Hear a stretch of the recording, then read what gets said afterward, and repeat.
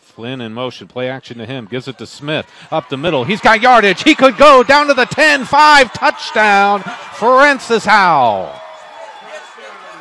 Misdirection play. They faked the jet sweep to Connor Flynn.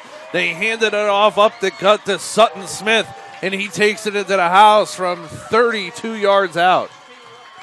That was the big play. They first got a break with the 15-yard face mask penalty, and then Smith turns it into pay dirt with a nice run there to make it 10-6 in favor of Jefferson City. Perkins on to attempt the extra point.